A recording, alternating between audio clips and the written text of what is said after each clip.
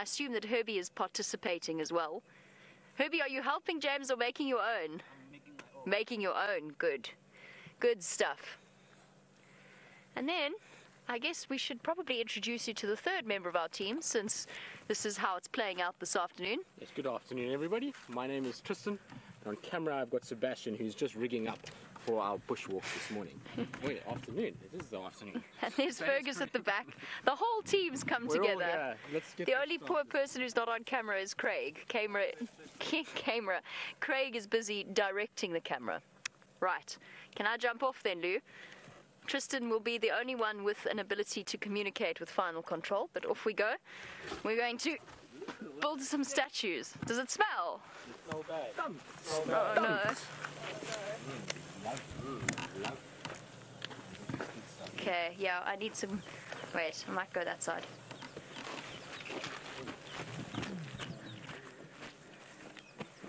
Okay.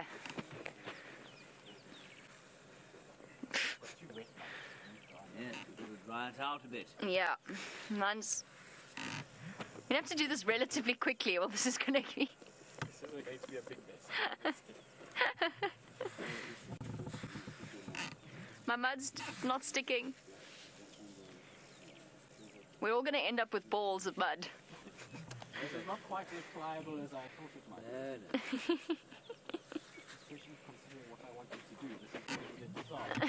You did choose the trickiest animal. I know, why? Why did you let me do me? Also because my animal needs to be slim. Yeah. It's already starting to do it. Which one is that?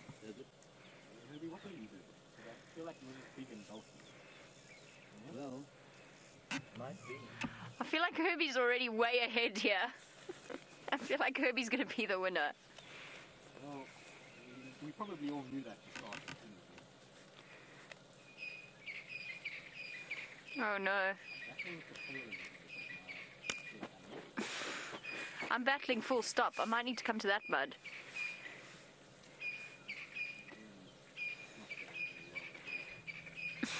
About to start going well. I feel like I've taken mud that's far too wet for what I'm trying to do. Well, you must dry it out. You're saying dry mud is the best mud? Drier mud. Drier mud. Fair enough. You work the clay, Tristan. You've got to work the clay. You sound like one of those Djuma videos. Yeah.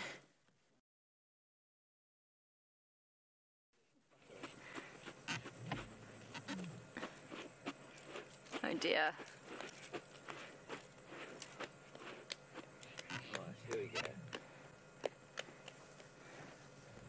Okay, I've got a head. Yes. Just you dry over there. Don't go anywhere. Alright. There we go. Right. So we are trying to mold our little animals. I think Herbie at this stage is definitely... Oh no, I've got tail just fell off. That's not gone well at all. Things have gone... The best clay in the world. No, it's not, James. And I think I've made a fatal error and gotten the wet clay, which is... It is a fatal error. So Kyle would like to know, has any of us ever discovered a new animal? Anyone? No, I have never discovered a new animal. No, me neither. You know, Kai, can Kai hear me? Kyle. Kyle, can Yes, I'll come closer. Hold on, James.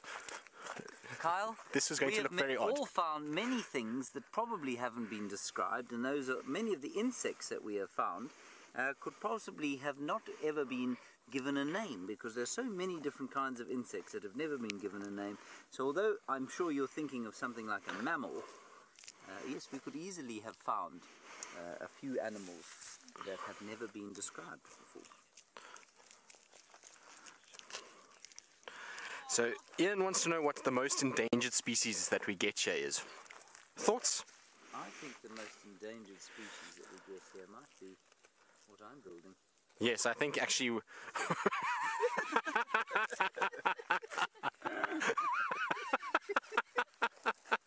not going to be official, everybody. It's very good, James. Well done. It's it needs to dry a little bit. I feel like once it dries, it's going to feel. Yes, we almost need a skeleton. That's structural integrity. What about a skeleton, James? Like I feel like Skeleton's not a bad idea. I feel like a bit of maybe a stick or something in amongst everything. Well, I feel like Herbie may have done this before. I feel like Herbie may have been doing this for his life. Yes, and that's. They want to know if you're making a sea cucumber, Herbie. Herbie, are you making a sea cucumber? No. No, what are you making, Herbie? An elephant? Or a sea cucumber? Maybe. Or do we have to wait and see? Okay. I'm going for a little clay light effect at this stage. Now, for those of you who don't know what clay light is, here in South Africa, when we were naughty little boys, what we used to do is we used to get a stick and used to find clay like this, and you would put it on the end of the stick and then you would throw it at each other.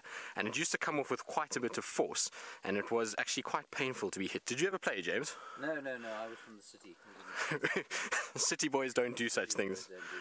Okay. But yes, I have been pelted. So, Skylar, elephants like to play in the mud because it's good for their skin. It's like going for a bath for us, and where you wash yourself and you get rid of all the dirt and things like that. I know it sounds very funny and that they play in the mud to make themselves cleaner, but it basically gets rid of all the parasites that they have on them. So they pick up little things like ticks and mites and all other kinds of parasites that stick to them and try and feed off their blood.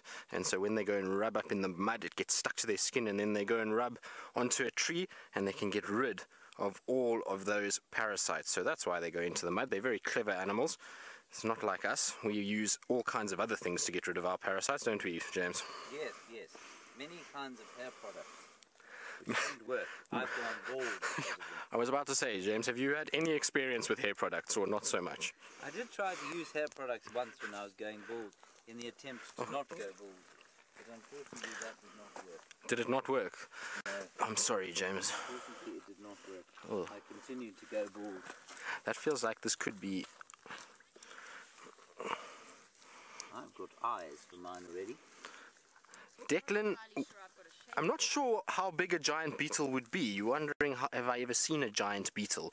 Well, we do get quite large beetles out here, don't we, James? We get very, very big beetles called longhorn beetles, click beetles, maybe like James's larval beetle that he's building over there. I'm building a dolphin. It almost looks a bit crocodile-like, a crocodile on a sad day. Looks like a dolphin.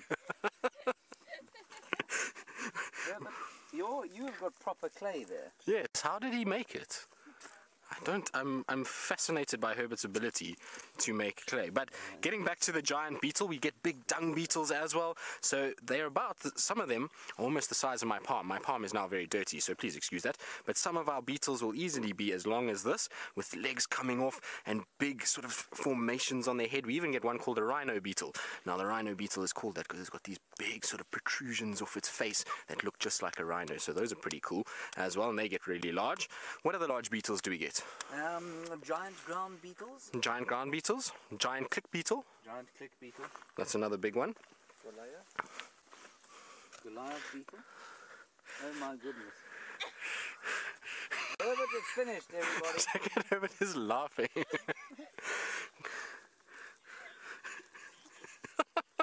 Herbert is finished and he's done very, very well. Lou, I would love to ask you to say that again, but I can't double click on my radio with my hand, so please can you just ask that question again for me, please? This is a disaster.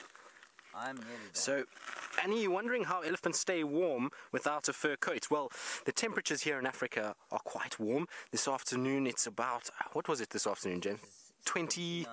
79 degrees Fahrenheit, so it's quite warm this afternoon, so it's very seldom that it gets too cold for the elephants. And remember, they've got thick skin on their body, and so they're able to stay warm like that.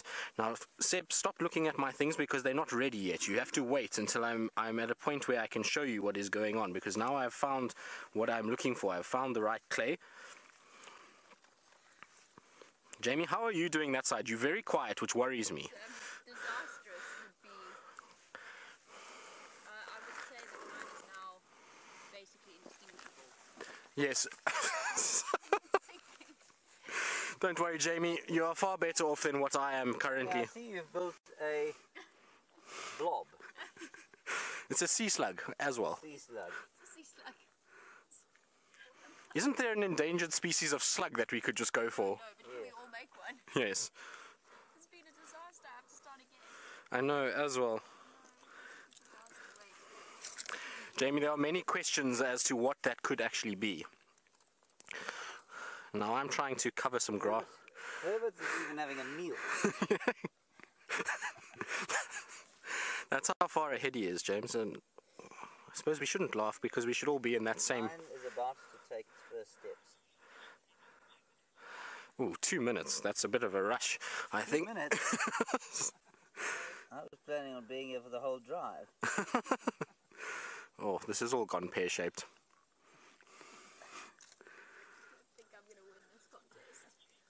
I think I have a chance to come second. I definitely think so, because I'm definitely not going to win, James. That is a absolute... If I come second in this art contest, my mother will be so proud of me. I have. I've been watching your progress, James. Very good. Now that you've got yourself a chalkboard, and imagine... I want to skip this step.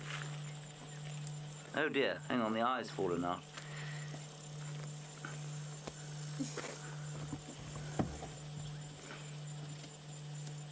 Can I retire from this competition because it's not gone well?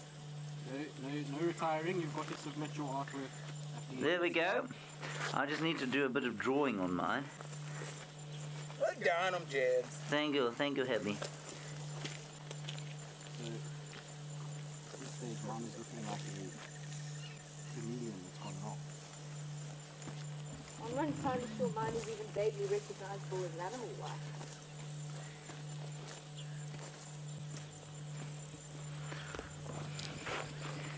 Yeah, how does mine look? RVR Newland Elementary has got some guesses. Oh no, Jamie, what has gone on there? Oh no. That's the guesses for the animals that we've built. Right, good. Yes? Elephant, An elephant, correct. a duck, which I think must No, mine is not a duck. not yours, James. What are the other ones? Do I have now? Look at mine. Mine is brilliant. I'm taking mine. Fix it. Herbert's obviously is the winner. Mine's head fell off. Oh dear. This is not a duck. That is definitely not a duck. An anteater, yes. There's somebody. It is an anteater. Who said that? You're a genius. You can be my best friend for the whole day if you want to be. It is something called a pangolin. And a pangolin, of course, a very deeply endangered animal, and it does eat ants. It is an anteater of sorts. And that's exactly what mine is. And it's about, well, if I let it look at you like that, it's about that big. You see one? Well, a little bit bigger, actually. And it's got scales like an armadillo. You all know what an armadillo is. And it's got scales like an armadillo. I'm just going to put it next to Jamie to make her inspired, aka jealous. Oh, yes, I am. I'm very jealous. I feel like, James, you may have... Herbie's still got one that's eating. Herbert, what do you mean? Now, a snake. Yes. Okay. I feel like mine might not stand, but we're going to try anyway, and I've done a little one because I was a bit rushed for time.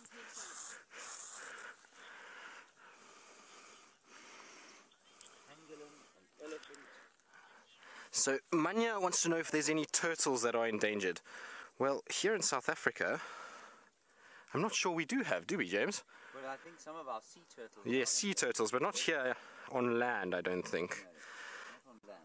But our sea turtles most definitely. So I think we've got the leatherback, is it? I think the leatherback is Yes. And the loggerhead turtle, the olive.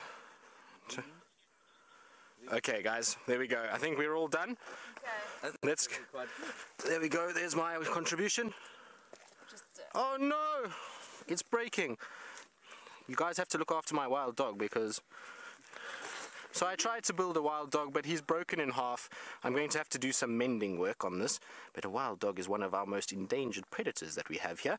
And so I don't think I'm going to actually be able to carry it on our bushwalk. So I think we might have to ask Jamie to look after it. Jamie, if you break my wild dog, you are in lots of trouble. Okay, I will. But there you go. This isn't going anywhere. Yeah. This was meant to be a rhinoceros, and its best side is probably there. But it's not bad. You got the shape of the head well done. That was very good. The head just fell off. I know, but it's. I know, but the shape is good, Jamie. Well done. All right, guys. I think that's it. I think it's time to carry on and actually do something constructive for this afternoon. Enough arts and crafts. We've now seen that none of us are in any way talented in sculpture, other than Herbie. Herbie is definitely the one that we need to watch out for, and this is actually not even cleaning my hands one bit either. I'm just making a mess. All right, you two, I shall bid you a farewell. I'll see you later. Thank you. Don't forget my wild dog behind. Right, Herbie, let's go find some animals. Okay, everybody, now it's time to actually do some proper safari and see if we can't find anything interesting. Now, on the bushwalk, when we're out here, we're going to go and start looking for all the little animals. So we're going to look for insects, and we're going to look for varying other little species of things, and maybe if we're lucky, we might bump into a big animal. Now, I know the elephants are not too far away, so I'm sure James or Jamie might head in that direction, and they might go and try and see if they can't find those ellies to show all of you. In the meantime, we're going to go see if we can't find some lions and cubs. We had a report that there was some lions around, so we're going to head in that area.